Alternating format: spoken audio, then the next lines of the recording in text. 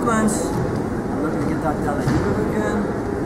Plant my foot on the mat, do the spider hook, stretch him out. The hook in.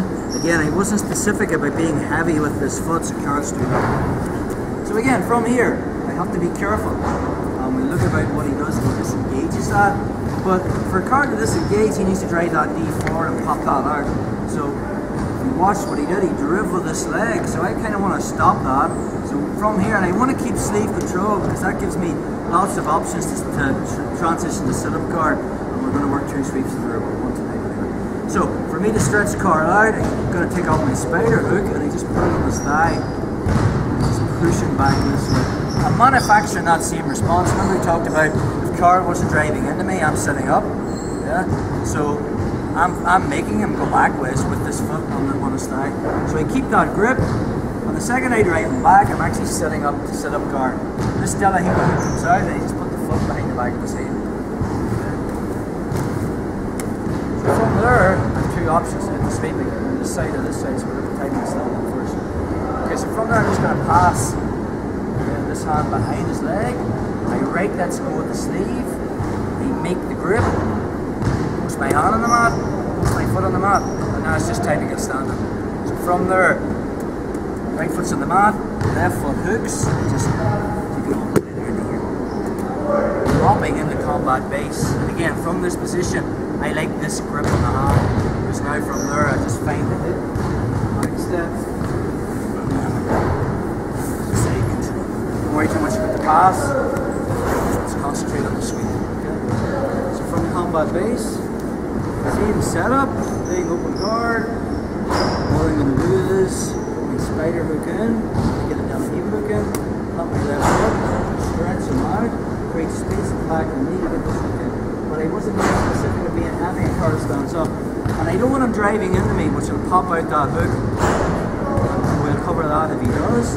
So I'm going to manufacture the response, pushing them back, which means I'm coming forward, which we talked about a couple of weeks back. So this foot that's on the bicep goes on the inside of his thigh, and we just push him back. So I'm transitioning from de la riva to sit-up guard. From there, it's hard to keep your de la riva hook in, so I just keep that heel tight behind the back of the seat. Okay? So now I can hit the ball and seat on this side, or go for the tight and stand-up sweep. So from there, I just let go of the sleeve, pass it to my right hand, push my right hand on the mat, left hand's on the mat, and it's just that technique of stand up. So from there, it goes up. And from here, because I've got control, and Carl's no way of stopping with this hand, and even if he keeps his hand on my shoulder, see the way he's see the way he's made a profile there, just take that profile away by turning my shoulder. Back step.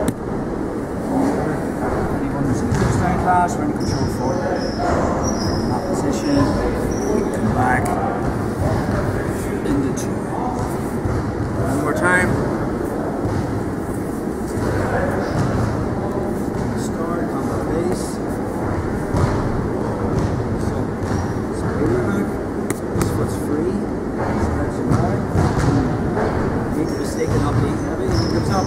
So, thinking about coming up, stretch him out, transitioning to sit-up guard. My left foot just goes tight behind the back of his knee, and I just make a pass, so hugging his leg, keeping my head tight. I also want my chest tight here, because if it's back and Carl starts driving his knee forward, this sucks big time. And there we go, I put the pass. That detail, guys, keep it tight to his knee.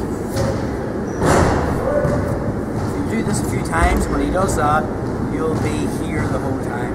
Okay. So from there, okay, I want to make sure that I've made a frame with my hand, and this foot is back across my eyebrow. Now from here, so when you're, because I've made a connection with my body to this leg, this base is very easily messed with. So from there, I just do 10 minutes. So it's just this. Again, if he makes a frame, there, just turn.